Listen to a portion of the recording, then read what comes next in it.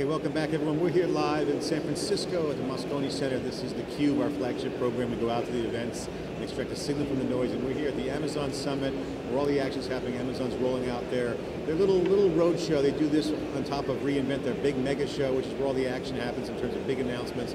But this is about Amazon. They've been doing this since, I remember Amazon started with startups. They roll in, they talk in small groups, really about learning. It's a learning day. They're really presenting their stuff. They're opening up under the hood. They're showing the developers and the customers what they got, where they're going, announcing some key enterprise flavored kind of deals with Infor. You're just seeing Amazon open up the broad-based portfolio of their customer base and the feature-rich cloud that they've been building. Pedal to the metal is the theme that I see happening here. More features. They're announcing everything under the sun here. I mean, the kitchen sink is coming out. And our next guest is Joey Parsons, who's the head of operations of a really cool startup in Palo Alto, California, my hometown, called Flipboard. And my co-host is Jeff Frick here with SiliconANGLE and theCUBE. Joey, welcome to theCUBE. Yeah, thanks for having me, guys. Excited to be here. So Flipboard is a well-established startup, firstly known for its mega funding. Got some big-time backers, Kleiner Perkins, experienced entrepreneurs. So known for big funding, really, which kind of got everyone's attention. But the reality is that it's a really good app. A lot of people are using it. The idea of using social media, reading stuff on the web, the magazine of the future is going to be virtual. And consumption of content is a big part of that. So, when you guys built a business from scratch, we're doing some similar work with CrowdChat, so we kind of know the Amazon story. But obviously, you know, state the obvious. I mean, for us, it's pretty obvious. But like the folks out there looking at the relevance of Amazon, how you guys got into building a business on top of Amazon, and what you continue to innovate on. Give them a view of what that is all about. Yeah, I think it's really important when you're initially kind of building a business, as we were with Flipboard, to kind of choose a platform that can grow quickly with you and scale to the what you hope your app to be. So when we launched our initial iPad app 4 years ago, we knew that we needed a platform that was going to be able to scale with us. And at that time, building tooling around scaling out a platform was all AWS and still is. So it really made sense with us to go with a platform where we'd be able to try a lot of things, like Andy mentioned in the keynote, companies that are like failing fast and being able to experiment a lot. We have a real great opportunity to do that within Amazon, and that's what we did with Flipboard initially. So talk about what you guys use with Amazon and what you guys built in-house on your own. Yeah, so obviously we were heavy users of EC2. We're in the thousands of instances there. We use CloudFront pretty heavily to serve out our static content. Like our proprietary paginated content is served directly out of CloudFront. And in terms of like build versus buy decisions, we actually use RDS for MySQL. We're leveraging a lot of like the work that they've done there to make that a really seamless experience for us, so that we can really focus on scaling out other pieces of our service as opposed to scaling out MySQL.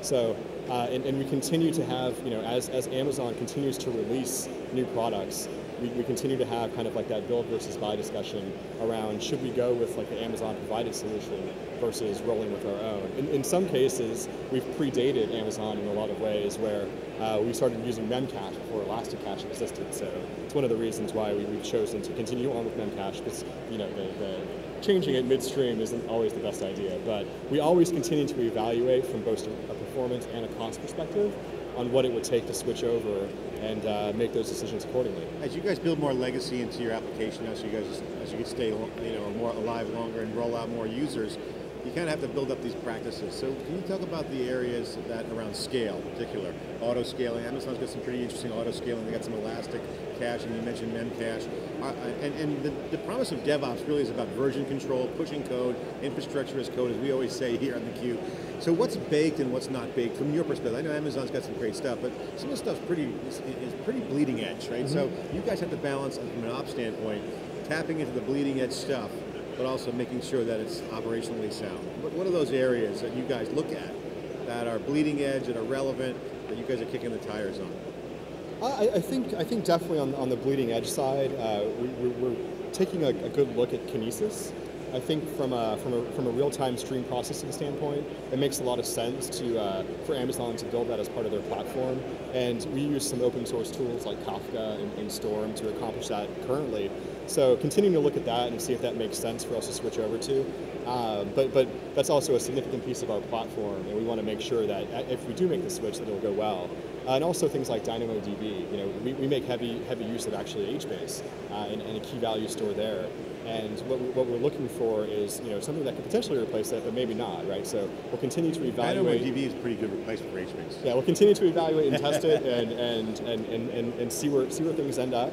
But ultimately, it has to end up in a better experience for our readers, and a faster experience there. And ultimately, that's what we're looking for the most.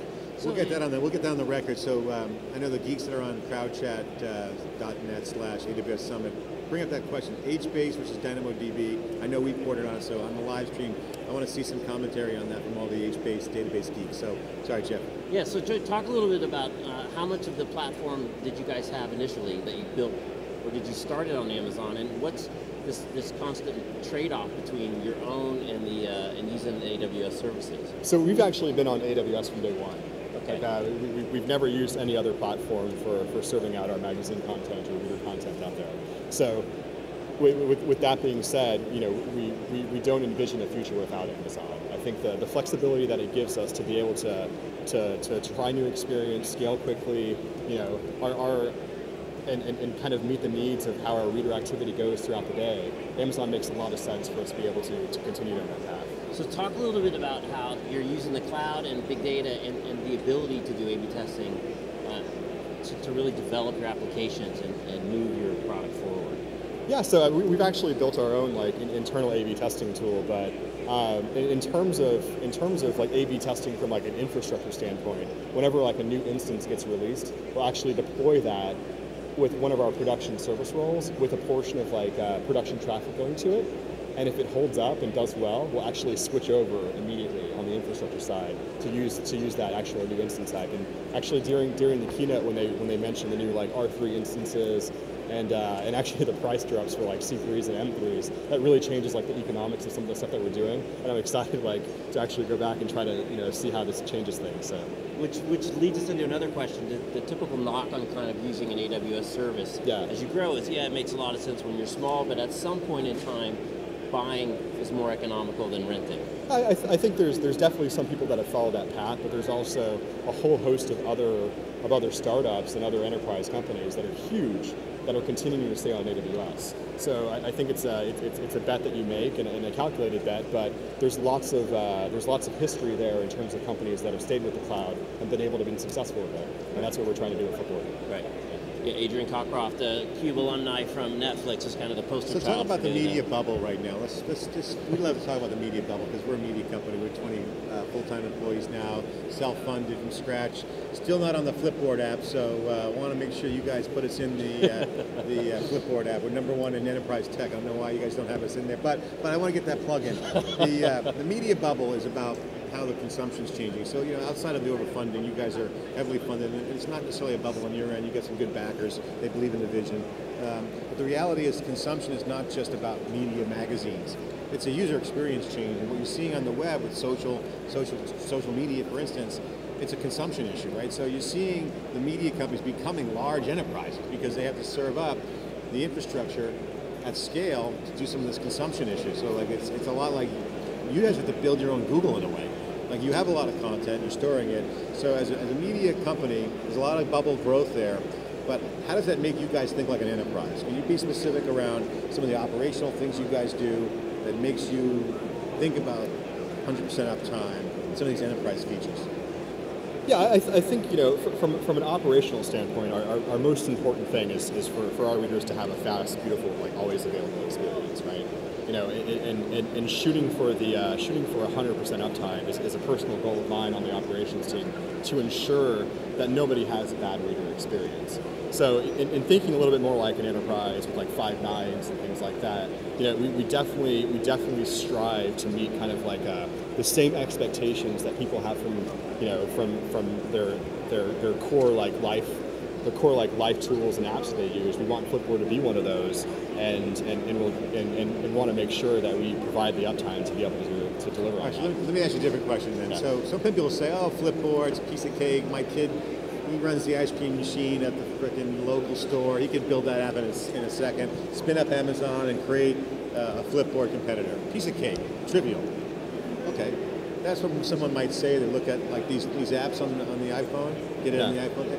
Talk about how hard it is to do what you guys are doing operationally. I mean, we know, kept some insight into your business, but it's not trivial. Talk about some of the challenges that have gone into the engineering of Flipboard and how you guys have maintained that agile and what you guys have done technically. Yeah, I definitely think on the scale side, as I mentioned in the keynote, that we have two big systems. We have like our real-time interactive systems that serve up like real-time content to our millions of readers, and we also have like our data importing platform that's going out to like our publisher content, RSS feeds, and like real-time streams of like social activity. So if you think about it, if you're looking at something that came in from your social network that you recently liked there, and you open it up in Flipboard, you'll see it right there that you actually liked it. Being able to have that kind of ability to be able to show like your recent engagement is actually a pretty tough problem to solve if you look at the scale of how many users we have and how many people are actually using the system. So a lot of I/O too, a lot of I/O intensive. Definitely a lot of I/O. You're building up data stores and being able to retrieve information randomly. You use a lot of Node.js on that stuff, or our web front end is actually written in Node.js, but obviously the other clients are written in their native languages on Android and iOS. All right, so let me ask the hard question, which is, if you didn't have Amazon, what would your staff look like? Give me just to paint a picture of, maybe you're not old like me, but I actually remember the stacking and racking servers that really kind of sucks, but what would their life be like, just staff-wise? Just what would be the picture without Amazon? I think it would be, we'd easily be past 15 people. Just to manage easily fast, yeah, from people managing the network, to like the racking and stacking, like you mentioned, and even people that are like dealing with buying stuff, like the procurement of stuff, and dealing with like the provisioning and shipping and getting it into your cage, and dealing with those relationships with all the different providers that you have to deal with, easily at 15, and we've been able to do it with just 3.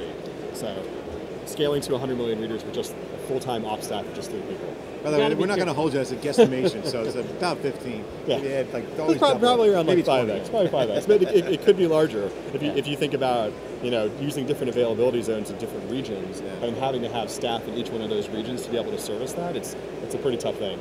And Joey's a mild-mannered guy, and he's friendly and smiley, but you look at his LinkedIn page, John, I don't know if you checked it in doing your research, but they're right at the top, nothing short of kicking ass is acceptable. So this is not a trivial pursuit to do Flipboard. It's not a trivial pursuit to start a media startup, so be careful, right? Definitely, yeah. He's not gonna be a pushover. Yeah. Okay, Joey Parsons, thanks for coming on theCUBE, Flipboard. Guys, check out Flipboard if you don't already know about it. Most people do know about it. It's a really hot app. It was really one of the first apps that came out that was really focused in on the elegance of the beauty of the product, which is what I always was attracted to. Also, local hometown favorite, Palo Alto. This is theCUBE. We'll be right back with our next guest. We're live in San Francisco, the Amazon Summit, Amazon Web Services Summit here in San Francisco. This is theCUBE. We'll be right back with our next guest.